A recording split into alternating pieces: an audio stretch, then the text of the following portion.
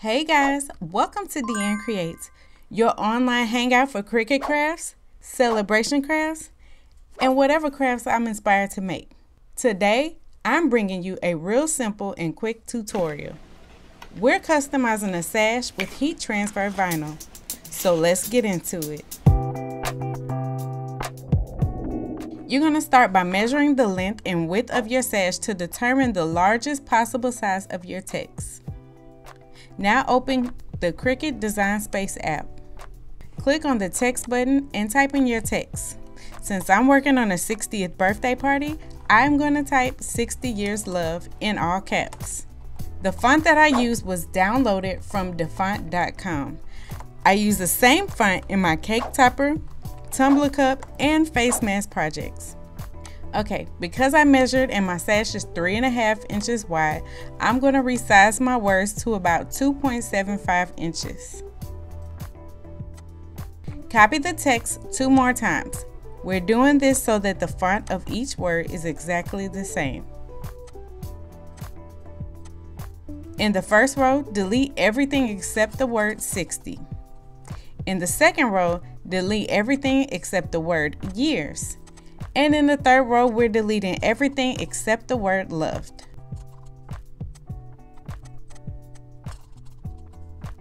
Right-click on each word and select the word weld to make sure that the letters that are touching connect in one continuous piece. Click on the Make It button. Click on the mirror button on the left side of the screen to reverse all of the letters. For this project, I used glitter iron-on transfer vinyl to add a little sparkle to my sash. After removing the label, roll it up and place it inside the cardboard tube so that next time you're doing a project, you can tell what kind of vinyl it is.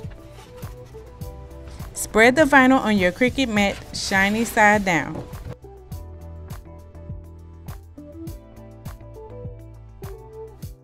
Shiny side down. I need to give me a braid tool. That's what's gonna happen today.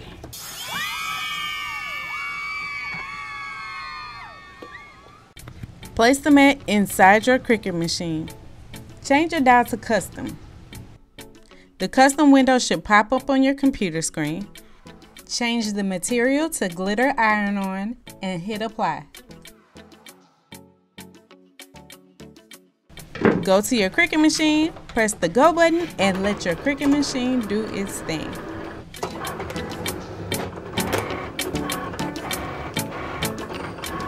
When the job is done, press the load unload button to remove the vinyl.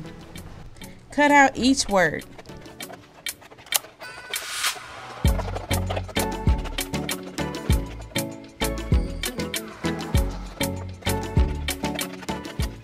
Use your weeding tool to weed away any of the unnecessary parts of each word.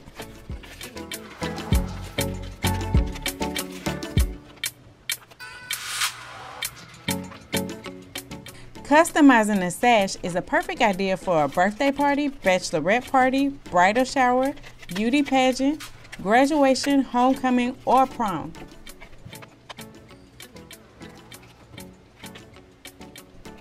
I want to give a shout out to all of my subscribers, and if you hadn't hit that subscribe button yet, then what are you doing with your life? Seriously.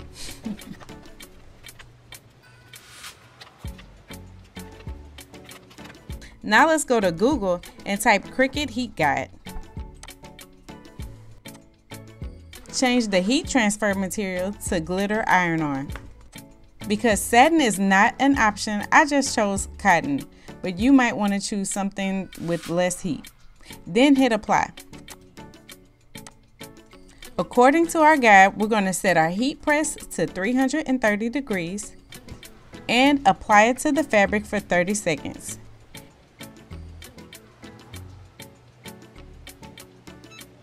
Then, because our sash is so long, we're going to have to repeat the steps for each word.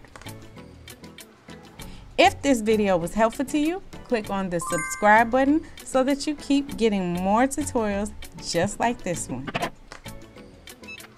Remove the plastic liner when it's cool to the touch.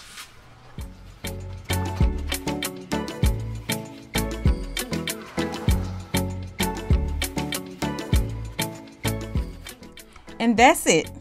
An adorable sash that's easy to make. Until the next time, I hope that you continue to add a little more creativity to the world and keep coming back because you never know what I'll be creating next. Bye guys.